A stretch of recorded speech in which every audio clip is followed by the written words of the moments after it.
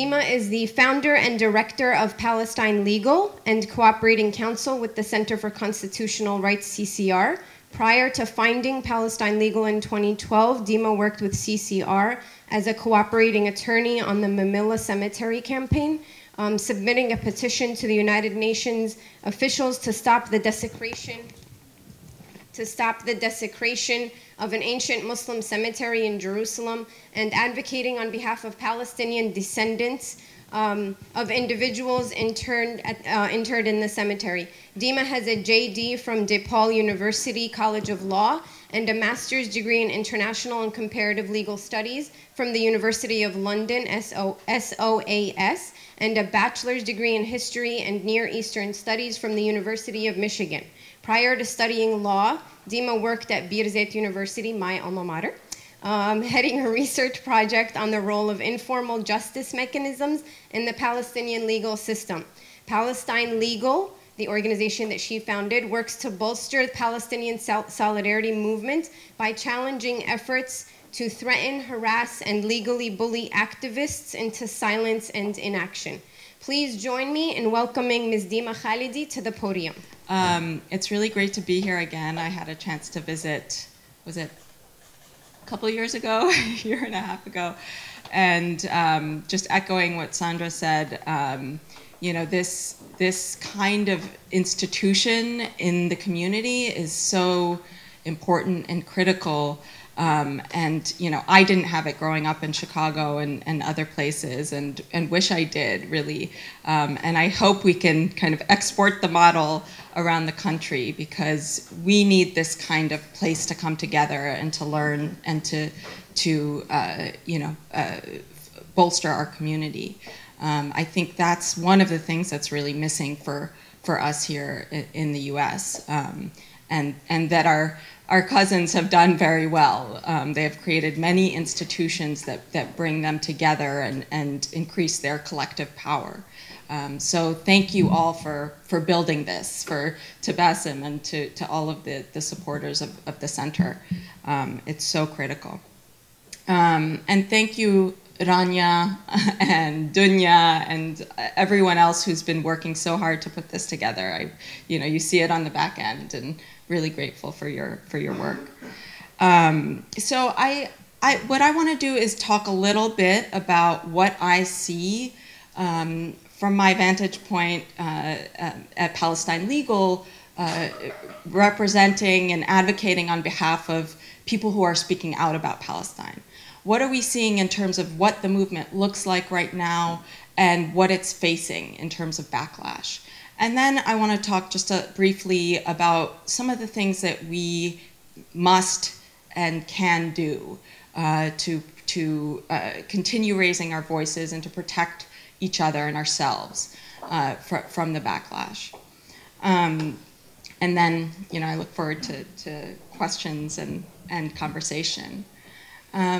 So one of the things that I think is really important to understand about this moment, I mean, we all feel this shift, we all feel a change, but it really, we have to put it in the context of the last 15 years. The movement in the US has been really building from the grassroots. And what we've seen, we're now just starting to see the fruits of these efforts. And what really characterizes the movement over the last 15 years or so and more is, one, the youth-led nature of it. It's youth-powered in a lot of ways. We have how many SJP, how many of you are college students? Not that many. How many are high school students? A few. There are, I think, almost 200 Students for Justice in Palestine chapters or similar Palestine solidarity groups on campuses. It's one of the biggest student organizations in the country. And just this past year, they had their national conference at UCLA, and it was the biggest conference ever. So what's happening on campuses has really fueled a lot of the activism in this country over the last decade and more. And the other part of it, and this is kind of connected to the fact that this is a very youth-fueled movement, is the cross-movement work that's been happening. And it's been happening at a very grassroots level. It's been happening in a very organic way, where we see Palestinians and their allies here really connecting struggles. They see the connections with police brutality here in the US and the way that Israeli forces routinely execute people, assassinate people.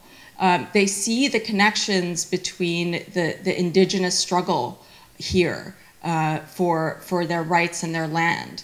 And it goes both ways.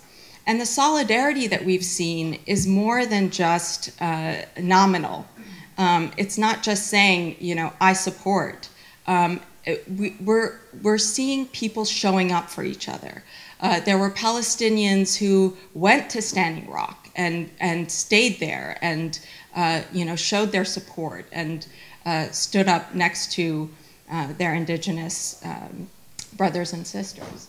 You know, same with the Black Lives Matter movement and other racial justice struggles and immigrant rights struggles. This is now a central part of the movement for Palestinian rights. It's really connecting these issues together, realizing that it's the same systems of oppression for all of us. And in order for Palestinians to be free, we all have to be free, and we have to work towards each other's collective liberation. So I think this is really critical in this moment, and it's one of the reasons that we're seeing Palestine less siloed and more part of this broader conversation around progressive politics and social justice issues.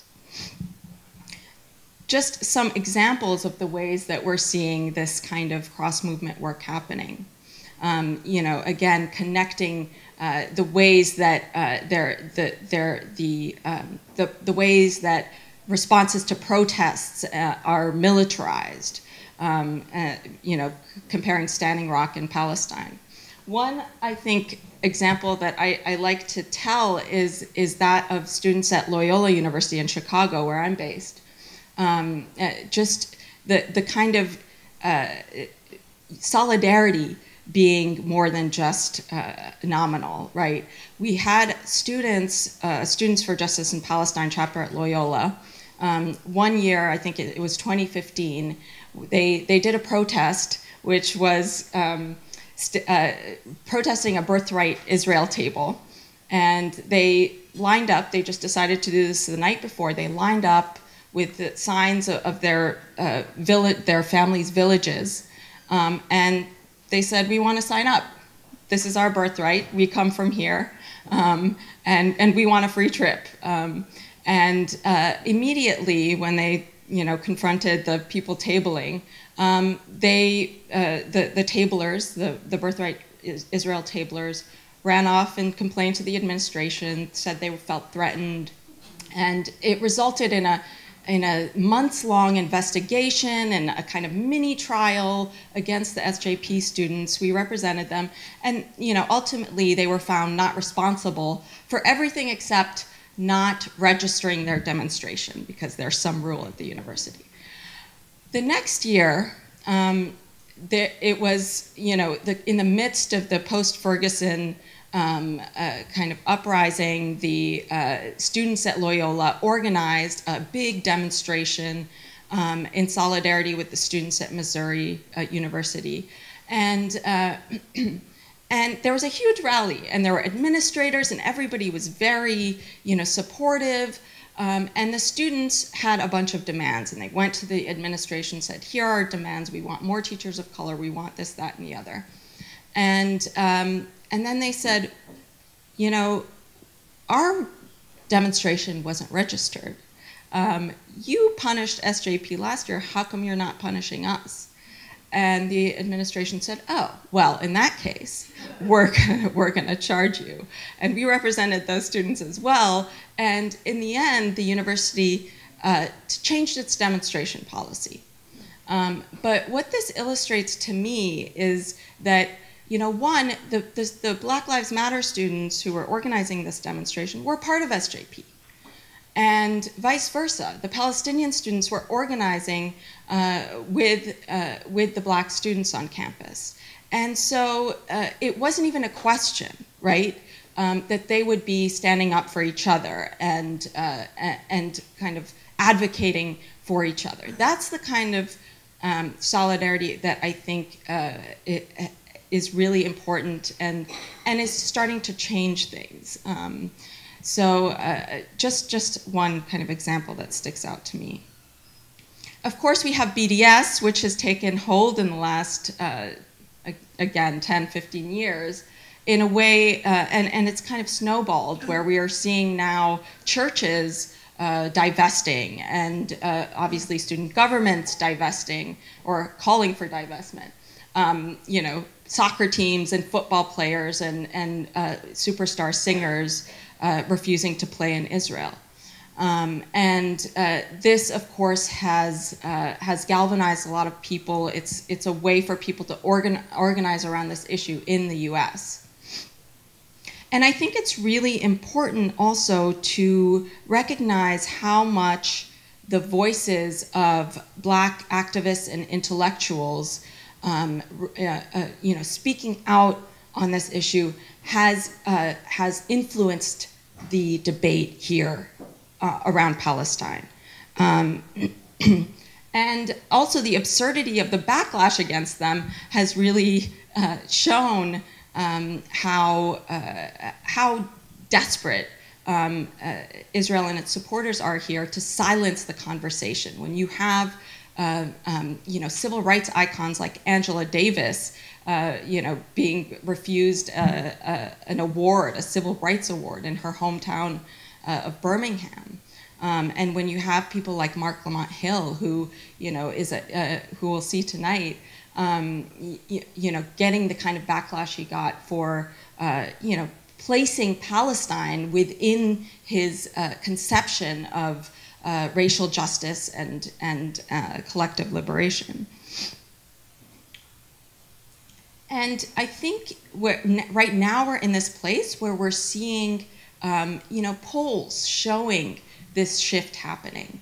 It's showing that people are more receptive to the concept of sanctions against Israel. They're more receptive to a one-state possibility. They're generally more supportive of Palestinians than they have been perhaps ever. And even more so when you're talking about younger, more liberal, progressive Democrats, right? So that's what we're starting to see take effect with our fantastic freshman class of women of color standing up, talking about this, opening the doors, and also, obviously, being attacked ferociously.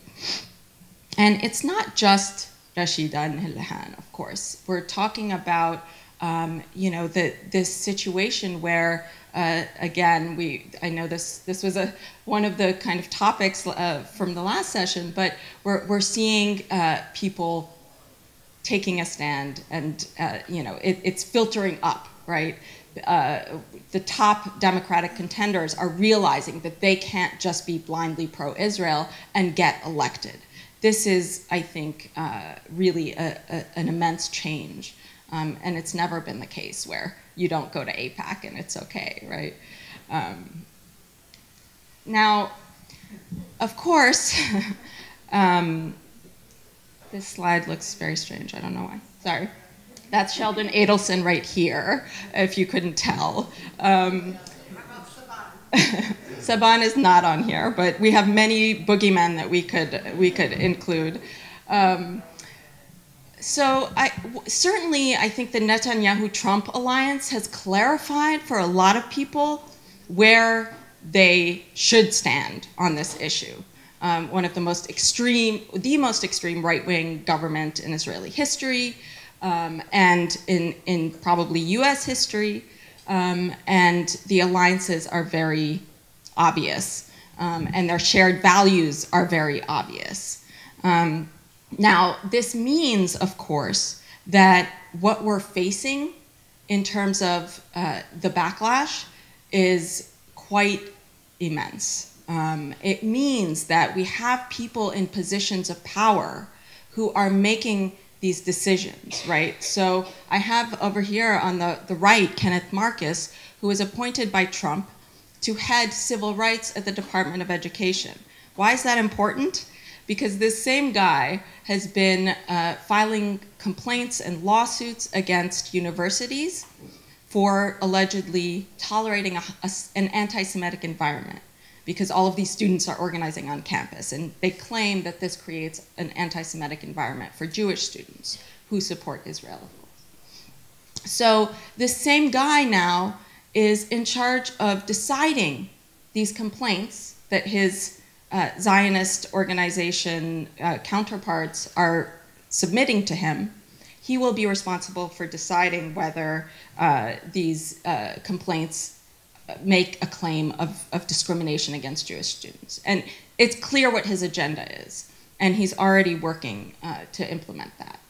So, you know, the threats are real, and what we're seeing in terms of the backlash are increasingly desperate measures, because Israel and its supporters understand that they're losing the hearts and minds. They understand that campuses are, you know, that students are hearing a different message and understanding this issue very differently. And they're starting to see that in Congress, which is their turf, you know. So I want to just explain a little bit about what that looks like for us.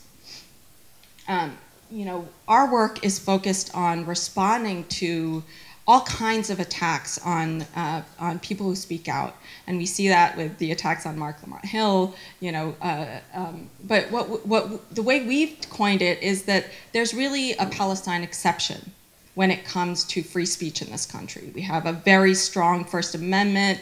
You know, we're well known around the world for, you know, having the strongest kind of free speech protections. We're allowed to say anything we want. The KKK can march in Skokie, Illinois, and they're protected, right? But when it comes to Palestine, all of a sudden, that those rights somehow diminish. Oh boy, okay, thanks. So what does it look like? We have 27 states now that have laws, have enacted laws punishing boycotts for Palestinian rights. And again, this is the turf of Israel lobby groups. They said very clearly, you know, we're moving from the campuses where you're engaged in your youthful antics, and we're taking this to the big house where, you know, we have the power, and we're going to make your cause improbable. This is a quote from an Israel lobbyist, right? So this is where they know they have influence, and they've managed to pass these laws in 27 states. As well as in the federal government. We're seeing law after law being introduced, and they haven't been successful yet, but they keep trying. False accusations of anti-Semitism, they underlie most of the incidents that we see. As we know, this is a primary tactic to shut down the conversation. As soon as you're accused of being anti-Semitic because of your support for Palestinian rights, there's an automatic suspicion. There's an investigation. There are, you know, you're suspect, and your discourse is always questioned. And I don't know how much Mark will talk about his experience, but of course, you know, he was fired from CNN for what he said at the UN, from the river to the sea, Palestine will be free, in the context of this larger speech. But the automatic accusation was that he was calling for violence against Jewish people, that he was anti-Semitic. You know, this has become weaponized to the point where CNN fired him automatically, to the point where, you know, the Temple University where he worked called for an investigation. Parallel to false accusations of anti-Semitism, of course, are accusations of support for terrorism. And these are even more kind of, they're really more, what's the word I'm looking for? You know, they have more consequences, especially now with the Trump administration that has the power to initiate criminal investigations and things like that. And we're seeing this tactic used more and more. So it's something that we're looking into. It looks like posters being plastered around campuses with students' names, calling them terrorist supporters, just for being part of SJP or calling for BDS. It looks like Canary Mission. How many of you are on it here? Yay, only 2, that's fantastic. It looks like more and more covert tactics. We're seeing Israel specifically, you know, allocating money to these kinds of shady websites and things like Canary Mission, anonymous efforts to undermine, to smear, to defame activists.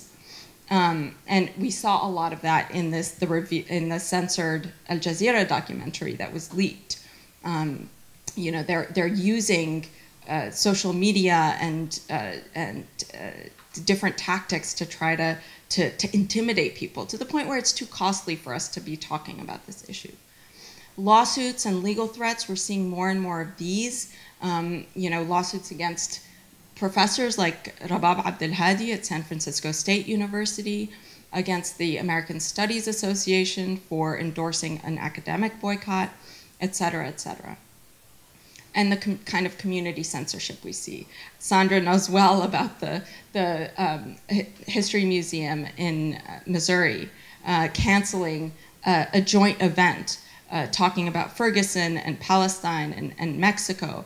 As soon as they learned it involved Palestine, they canceled it. You know, so these kinds of things are happening regularly. So, what can we do? I think this is where the conversation should really focus. Of course, you know, as a lawyer, one of the things that we try to do at Palestine Legal is to arm people with knowledge of their rights. So know your rights. That's primary, I think, a fundamental thing that we can all do. We have the First Amendment, and it's a really important tool to protect us from the kind of government interference in our speech. So, you know, the anti-boycott laws are being challenged in court. A couple of courts have said this is First Amendment protected activity already.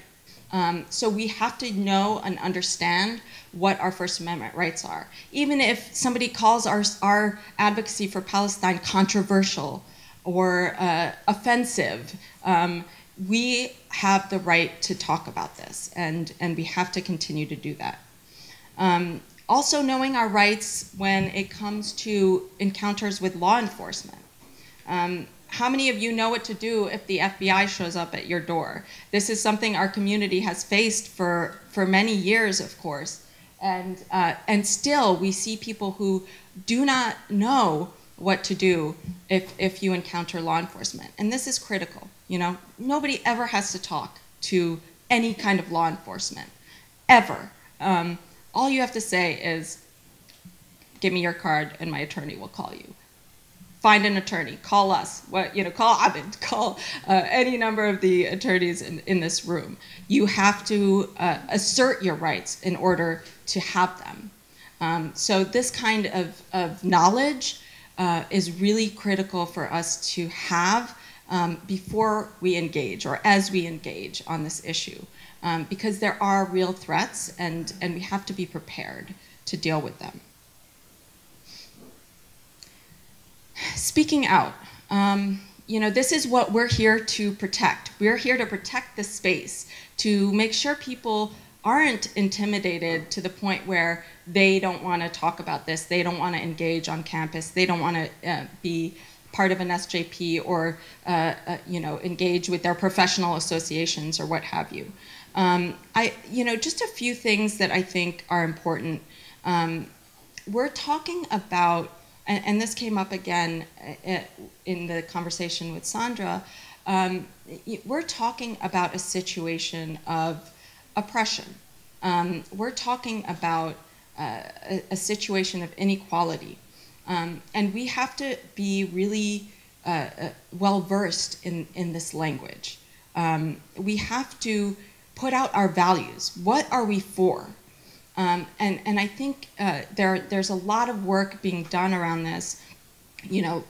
Organizations like the Institute for Middle East Understanding are a great resource for all of us when we're speaking out on this issue. They have a messaging document that is really important to use, because we have to be smart in the way that we're talking about this. We have to put on our sleeves what we're fighting for, because otherwise it will be defined for us. Otherwise, we will always be responding to the way that Israel advocacy groups are defining us. So we're for freedom and equality and justice and human rights. We have to be talking about occupation and apartheid in a way that people understand it here. Connecting the issues, connecting it to the civil rights struggle, etc. We have to explain what boycotts are and why. Why are we engaging in boycotts for Palestinian rights? BDS has become the boogeyman, right? People don't understand what BDS is, but what are boycotts? What was the boycott in Mississippi, the bus boycott? What was the boycott against apartheid South Africa, or the farm worker boycott? These are the terms that we have to use for everyday people to understand what we're saying. International law, these are things that everyday people don't get. What is an occupation? Well, I'm a lawyer. We have to explain this is a military occupation. This is something that affects people in their everyday lives. Let's tell our stories, of the checkpoints around our villages. This is the kind of language we have to use. I want to make a plug, too, for just the media work. How many of you write op-eds? How many of you write letters to the editor, to your newspaper, every time you see an awful article by the opposition? We have to make our voices heard in every forum, because the reality is that if they don't hear from us, they don't know that there's another side, right? They don't know that there's another viewpoint. And the more that we submit these things, the more that they hear, they're going to be forced to recognize that and to print it. The other, I think, this is a messaging guidebook that I encourage folks to have, just simplifying our language. I already know. The other and last point I'll make is the advocacy, the legislative advocacy. I've talked to a lot of legislators, state legislators, as well as Congress people, and automatically what I hear is, well, we never hear from you. We never hear from you. So let them hear from us, and they're beginning to hear from us, and that's what's making this shift at the top, right? They're beginning to hear from us, and we have to keep that pressure up. That's the only way they're going to respond. They have to respond when we call and when we email and when we show up at their offices. They have to respond, and I think we're all starting to see that, and we're starting to make those moves. So I encourage you all to do that. It is possible to defeat these things. Thank you, Dima. Yeah, just even though we have 27 laws, anti-boycott laws on the books, dozens of others have been defeated. And I encourage Sandra to tell you the story of the Missouri law that was defeated. There's organizing that's necessary, and we have to step up and do that work.